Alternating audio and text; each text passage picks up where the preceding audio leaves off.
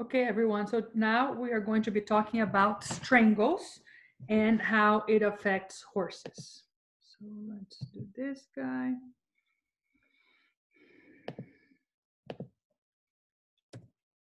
Okay, so strangles is a disease that affects the respiratory system, the upper respiratory system, um, and it causes abscessation of the lymph nodes around the head. Okay, and the reason why it has its name is because the neck becomes so swollen that the horse would look like it would strangle because of how swollen the neck becomes. It is caused by a bacteria. So we have influenza and herpes virus. They're both caused by viruses. Now we're going to have a disease that's caused by bacteria. So it is caused by Streptococcus equi. If you all know, so Streptococcus is, if anybody has had strep throat, it's a bacteria that can cause a lot of pus. And if you have had strep throat, you will understand it's a semi-serious disease, strep throat. And when you have it, the doctors will want to treat it with antibiotics because when it's a different streptococcus, okay? This is Streptococcus equi, but they're all from the same genus, okay? Different species, same genus. So when we have strep throat, the doctor will want to treat with antibiotics because you want to kill those bacteria because it can reach the blood circulation and it can actually cause problems with the heart. It can cause endocarditis, myocarditis, etc. So this is a possibility that can happen also with Streptococcus equi, even though we don't always treat with antibiotics. Okay, so in humans, we always treat strep throat with antibiotics. In horses, is not every case that is treated with antibiotics. So the disease strangles in horses is treated a little bit different than we treat in humans. It's highly contagious, okay? It's a bacteria that causes a lot of pus. The more virulent strains of strep equi are encapsulated, which impede the neutrophils to actually bind, ingest, and kill the bacteria. So the immune response in the beginning is delayed on how to start killing the bacteria initially. And then later on, it causes a very strong immune response, but in the beginning, it doesn't kill the bacteria as much as it could. It is going to be transmitted by direct or indirect contact with the purulent discharge from the nose of the horse. There's going to be a lot of purulent discharge, and it can be direct or indirect contact, which I depict here. Some horses, after they had strangles, they continue to carry the disease in their guttural pouches in the form of chondroids, and they can continue to contaminate and infect other horses, and we need to figure out who these horses are to put a stop to that. So some of these horses can continue to shed the bacteria after weeks or even a year or years after they don't even have the clinical signs anymore. The guttural pouch, so how is the transmission? The transmission is the bacteria is going to enter through the mouth or the nose and is going to affect the tonsils. The guttural pouch may or may not become infected. And for this horse, the ones that get infected, they can carry, it's called the empyema of the guttural pouch when it gets infected. And that's when, if those get infected, these horses can then develop chondroids, which is dry pus, and can continue to infect. They can be the carriers of this disease. Within hours, these bacteria are going to reach the mandibular and suprapharyngeal lymph nodes, and they are going to infect them. And those are the ones that will be, there's multiple lymph nodes around the head that can become infected, okay? Fever is going to be one of the clinical signs. 3 to 14 days after exposure, so it's not as quick as influenza, okay? Mucopurulent nasal discharge, you're gonna have swelling and abscessation of the lymph nodes. You are going to have anorexia, depression, okay? So a way to try to feed these horses is to offer them mashes, okay, with warm water. So it's more palatable, easy for them to, I mean, if anybody has had strep throat or any kind of sore throat, it's very, very difficult to swallow. So the same is going to happen with these horses. Pharyngitis, laryngitis, rhinitis can happen. Sometimes ocular discharge, so a lot of pus coming out of the eye. There can be periorbital abscesses. There's not generally going to be a lot of cough. And it's, you know, for some reason, older horses are going to develop milder disease than younger horses, but they can still develop the disease, okay? The nasal shedding of the bacteria after a latent time where the horse is still getting the disease, the bacteria is infecting the lymph nodes. There can be 4 to 14 days and is going to stop 3 to 7 weeks post-acute infection. So sometimes, so when these horses are positive for strangles, they need to test negative that they're not shedding the bacteria anymore 30 days after, because they can continue to shed the bacteria even a month after they got done with the course of the disease. A horse that has had strangles need to have its guttural pouches scoped to make sure that they are not harboring the bacteria there. So these are just some of the photos of purulent nasal discharge. This one has even a little bit of blood. You can see here the swelling around the neck of these horses, and these are all clinical signs of strangles. Here is swelling of or abscessation of these lymph nodes. You can see here the lymph nodes have what we call suppurated. They broke out and the abscesses are now draining. This guy, same thing. This guy, same thing over here. So here's the thing. These lymph nodes, lots of pus. When they start to drain, you need to like remove the pus and not spread everywhere, because this pus has a ton of bacteria in it. So when you first lance these abscesses, you have to like try to collect the pus instead of just spreading everywhere, and then you can wash the little holes and flush and do lavages to make sure that you're killing as many bacteria as possible. So the disease itself, so the horse gets the disease, gets the abscessation, the abscesses, you know, suppurate, and then the horse gets better, goes on with the life, okay? So generally the disease itself is not as severe, is not as serious if you are able to, you know, maintain the horse semi-healthy with eating, with maintaining hydration, etc. What did I want to say? To lance, so you can only lance, and anybody that has had like pimples, you can only lance, you can only squeeze these lymph nodes, these abscesses, for the pus to come out after it's totally mature. So if it's still not mature, it's not soft yet, it's useless to lance because it will continue to form pus. So those are some of the lymph nodes that can become infected. And this is a normal guttural pouch. So you have to do, and you can see the amount of blood vessels around the guttural pouch. It's so vascularized, and how it can become problematic if these horses are harboring this disease or if the guttural pouch has empyema.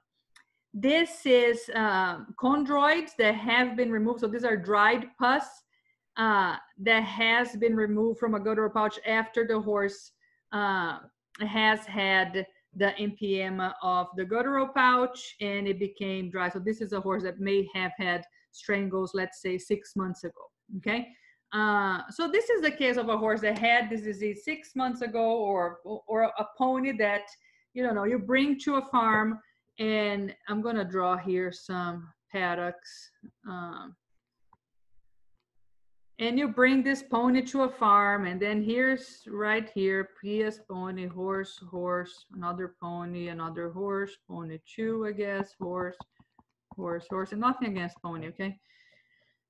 Horse, horse, horse. What's gonna happen is this pony arrives here, and then within a week, this guy has strength, it's starting to show signs, fever, discharge, neck starting to get swollen, this horse, but this guy here doesn't have anything. And then you move him around because, you know, there's all sorts of protocols for biosecurity to separate horse. There's gonna be 3 types of horses in strangles, and you can move him around and you can sell him and you can, but this is a pony, Ponies that are horses that are carriers for strangles, they go places and they pass the disease, and they are not even a lot of the times not even examined, because they never get sick, because they already got sick 2-3 years ago under a different owner, and now they don't show fever anymore. So that's why it's important when the animal has strangles to actually scope the guttural pouch to make sure that he is not harboring the disease, okay, if the disease hasn't infected the guttural pouches. The diagnose, we are going to culture, we're going to do nasal swabs and culture. PCR, we can do PCR, which is to find the genetic material of the strain, Streptococcus equi. Streptococcus zooepidemicus, which is a different one, commensal flora of the nose, and can also cause disease, but not as severe as strangles. Sometimes there is differences there too. You can actually catch them, and that's obviously zooepidemicus is not equi, so that's not the disease. But we need to, how do we diagnose? We have to culture and make sure that you put a nasal swab and that culture grows as Streptococcus equi. You can also, if you're not able to do a culture from the nose, you can try the pus aspirated from the abscesses, or you can compare antibody titers. So you do serology of the blood and compare antibody titers with, every 2 weeks to see if it's going up. If it's going up, even if the culture is negative, it's possibly going to be strangles. And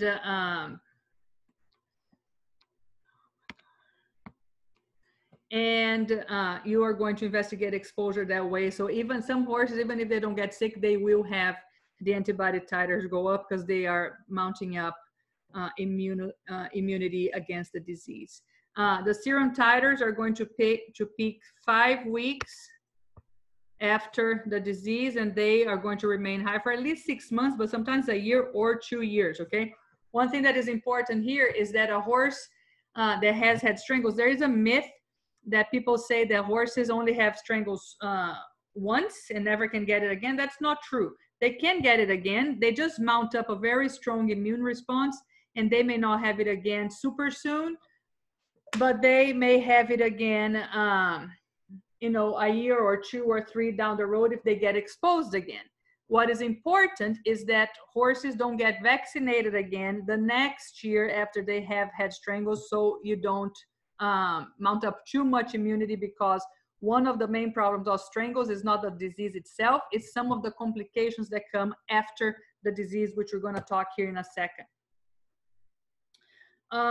So again, we can do code. Look at this guy. Remember we talked about discharge from the eye. The problem is the asymptomatic carrier. 4 to 50% of horses on farms with recurring strangles are carriers of the bacteria. So a farm that's always having strangles, they need to just separate some money one day to be able to scope everyone and wash those guttural pouches and start to remove. So farms that have strangles all the time are not good. Okay, they have to start trying to figure out which horses are the carriers. All horses that have had signs of infection should be tested 3 times and be negative on all before they're allowed to be reintroduced to healthy horse. So here you have the disease, the horse is having the disease lasts, 2 weeks. The abscesses get done and over with, and then you have to start, because they can continue to shed the bacteria for several days after they're done with the disease. So you have to continue to do swabs to make sure that they stop shedding the bacteria before they are reintroduced to the herd. This is why we say here, shedding can occur for weeks to months after the infection. Treatment, most horses don't require treatment with antibiotics, but we need to give them food, palatable food, moist, use hot water to try to mash it. During an outbreak, antibiotics should only be administered in the acute phase. So if you have a horse, if you have an outbreak, so you have multiple horses getting sick, so you start temping all these horses, and as soon as this horse gets a temperature, you can start antibiotics with them. in the acute phase. Once abscesses have started to form, antibiotics should not be used. You can then use antibiotics after the abscesses suppurate, after the abscesses open, okay? During the phase of abscessation, antibiotics are not used in the case of strangles.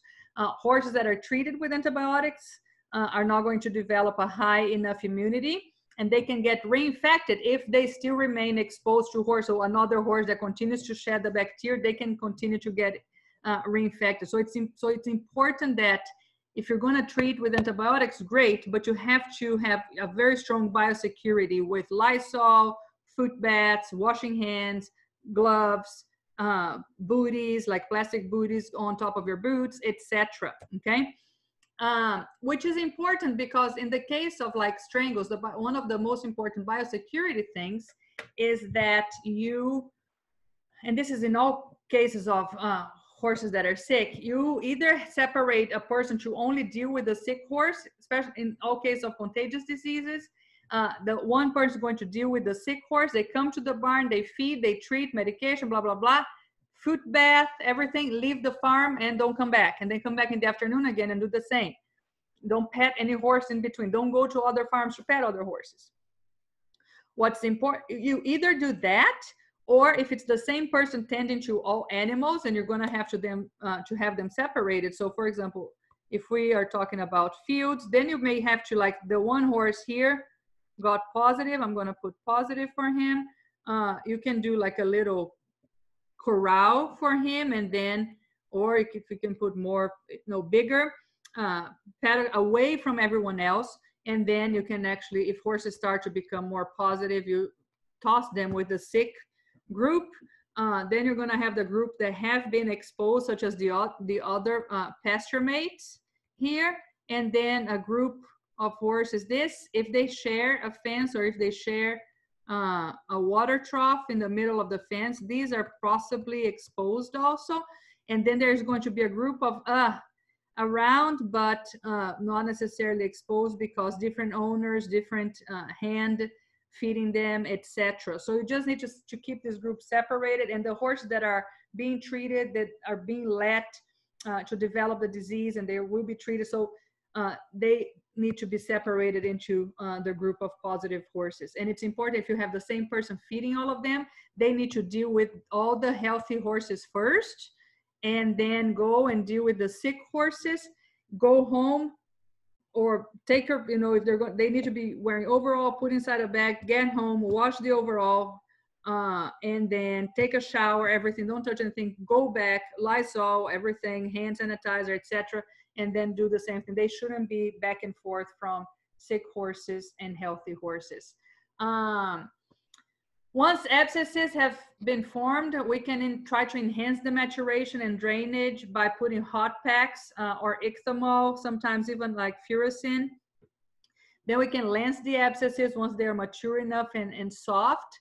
And then we're going to be daily flushing these open abscesses with povidone, betadine, chlorhexidine. We're going to be flushing them to kill all that extra bacteria. I'm going to give Benamine to these horses. That will help with the inflammatory and the swelling. And we may be giving, so penicillin is generally the choice of antibiotic. We may start giving antibiotics then after the abscesses have suppurated, or we can, like the new horses, the ones that are in the febrile phase still and don't have all the other clinical signs, may need, you can start with antibiotic therapy for them also. 1 second, I need to check an email here. Okay, sorry about that. Let's see here. Like I said, uncomplicated cases are not going to need antibiotics. The ones that will need antibiotics, penicillin is the drug of choice. Penicillin, it's a very, streptococcus are very,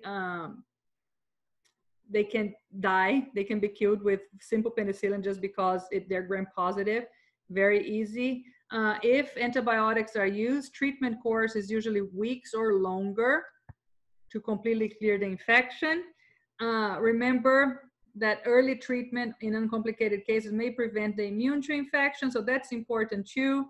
You don't generally use antibiotics are used in the beginning of the disease when they're febrile, still just having a fever, or after the abscesses have been lanced. So this is one of the things that I need you guys to put a star beside on your slides, because this is one of the most important things about strangles. It's the complications that happen after the horse has had strangles. There's multiple of them that can happen because it's such a strong immune disease that can, the horses mount up such a strong immunity. So this here is extremely important. So the complications, number one is bastard strangles. Bastard strangles is when the abscesses, when the bacteria reaches the body, the blood circulation, circulate and form abscesses in other organs, such as liver, lung, spleen, kidneys, brain, etc. So bastard strangles is this horse has had strangles. He seems to be clear. He's not shedding the bacteria from the nose anymore. And it's a horse that just has become unthrifty. He's not doing well. And he's simply, and there is really not much to be done other than simply after he dies, or you have to euthanize him, you do a necropsy and you find that there was an organ that had a massive abscess in the organ. If it's the brain, he becomes neurologic. If it's the kidney, there is kidney failure, etc. So they're very hard to figure out if that's what the horse has, but knowing the history of the horse, this horse had strangle 6 months ago, then it's more easy to figure that out. Pneumonia, just with any kind of active respiratory disease, you can have pneumonia happening after that. So the strangles itself can actually cause pneumonia of the lungs as opposed to just an upper respiratory infection. Guttural pouch emphysema, we already talked about that. Endocarditis and myocarditis, so that's another, we already talked about this. It's the infection of the heart, and obviously it can lead to death, okay? Septic arthritis, so that's when the bacteria will go to the joints and will cause infection of the joints. And so you see these joints, they blow up. That is a process. So you have to open up all these joints and flush them. It's a pain. And then the other one is one called purpura hemorrhagica. And that disease is an immune-mediated disease in where the antibodies of this horse will start to attack the body and will cause vasculitis everywhere. There is swelling. The skin of the horse just sloughs totally off of it. It's not a good disease to have. So this is a horse that has had strangles, just to give you an idea. He's unthrifty. He never fully recovers. And then upon being euthanized, upon necropsy, you see huge abscess in their brain. And that's what bastard strangles is. It can be in the liver, spleen, it can be kidney, it can be in other areas as well. The purpura hemorrhagica, like I said, it's a very strong horse that has had more than a strong immune response to the streptococcus, and it's an immune-mediated disease. It is going to cause necrotizing vasculitis. Nobody knows which horses are going to be the ones predisposed to developing the disease, but there is a theory that the ones that have too high of antibody titers, too high of an immune response, are more predisposed to developing purpura hemorrhagica. So, and that's the reason why we don't vaccinate horses for strangles the year after they had strangles. So for example, they had strangles in 2020, in 2021, they don't get vaccinated for strangles. And in 2022, we may need to do a titer to see if they need to be vaccinated for strangles or not. If the antibodies are still high, they're not going to be vaccinated then either. Okay. And this is why I say dexamethasone. So strong steroids are going to be used to treat purpura in addition to antibiotics, but generally there isn't. Very few horses survive. So there's swelling of the legs. There is necrotizing vasculitis. As you can see, the skin just sloughs off of this horse. There's petechiation. So there's mini hemorrhages happening everywhere in this horse. And they, upon necropsy, this is what you find.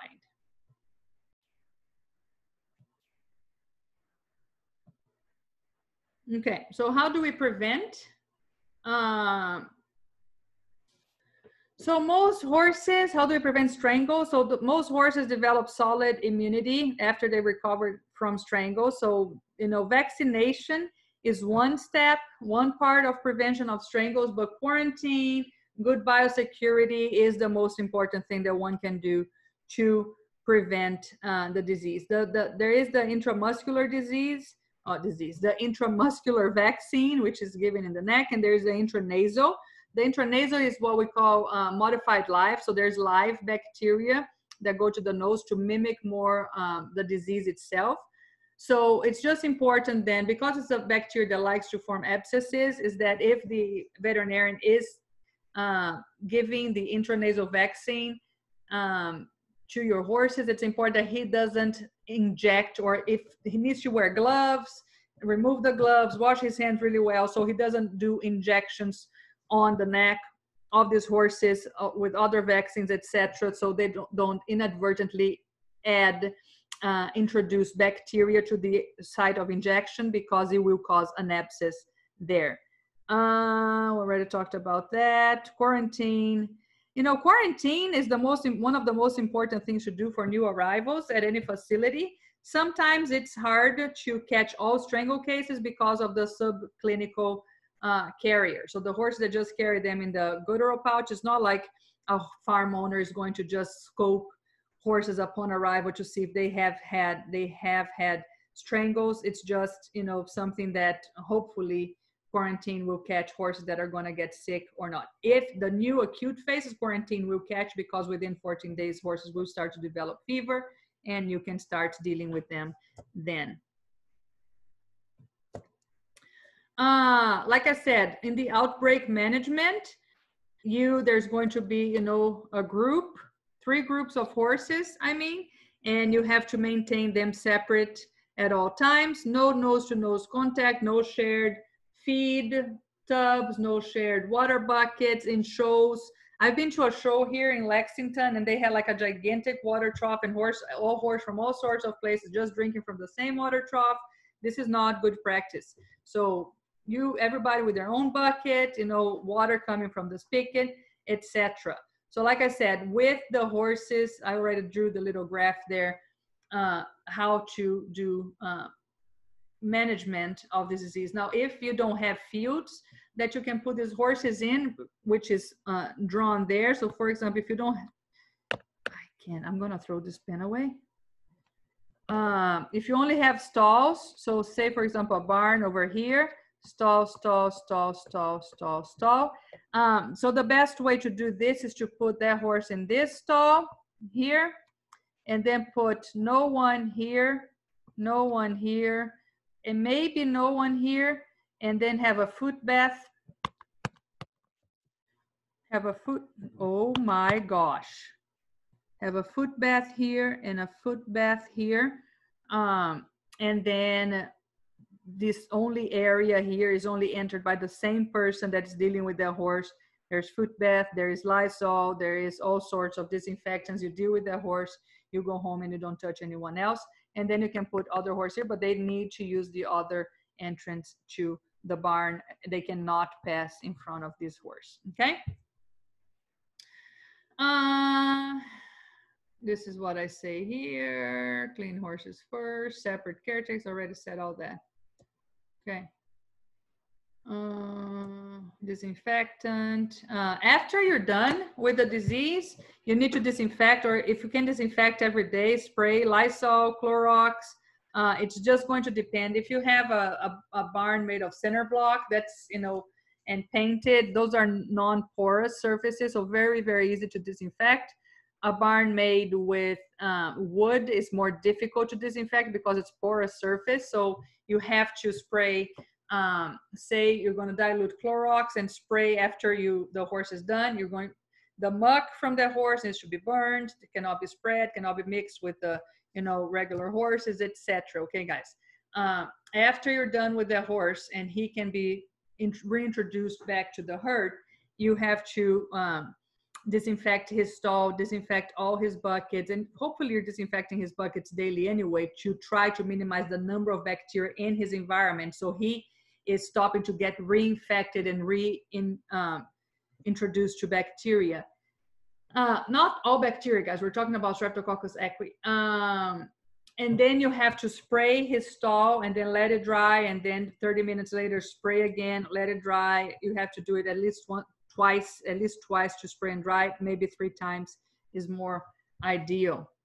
What do they say here? Water and feed troughs should be cleaned and disinfected daily. Stalls should be cleaned after manure removal.